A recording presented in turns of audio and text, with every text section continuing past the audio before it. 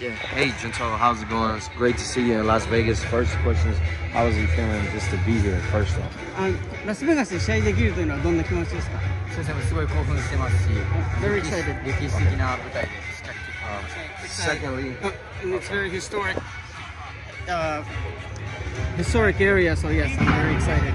okay, sorry. Secondly, the biggest question is, with this being the second fight at this weight, how does he feel? I mean, does he feel strong? Has he been sparring bigger fighters? この体重で2試合目ですけれども、まあ体調的にはどうですか？だんだんとこうアジャストしてきてる感じはあるんで。I think I'm gradually adjusting into this weight class. Okay, and then thirdly, obviously, we know he wants to go back to his country with the belt.